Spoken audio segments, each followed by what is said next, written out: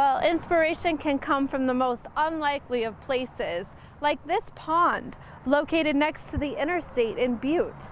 It's one of the many urban waterways that are little hidden gems that have helped a tech student find his passion for birding through the Berkeley Pit Waterfowl Protection Program.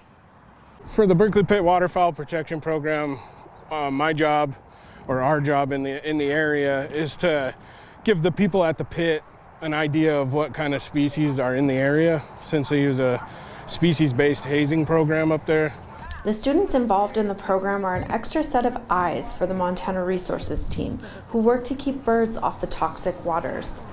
But for Dr. Stella Capiscia, the work being done by her team also raises the importance of urban wetlands in a society that views these areas as ugly and useless. We have a lot of words for urban wetlands that are less desirable: bogs, swamps, mucky areas.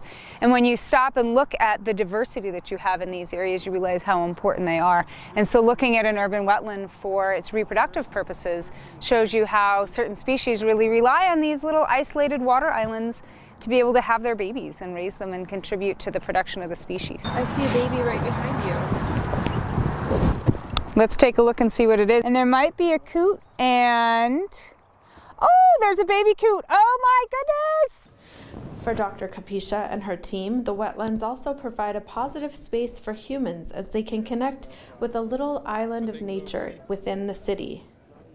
When you're here at sunrise, you know, or you're out on the other ponds at sunrise, it's, I don't know, I get a peace from it, you know, a sense of peace, clarity, kind of, you get to watch all these different animals kind of going about their daily routines, and you know, it's a form of meditation, I think.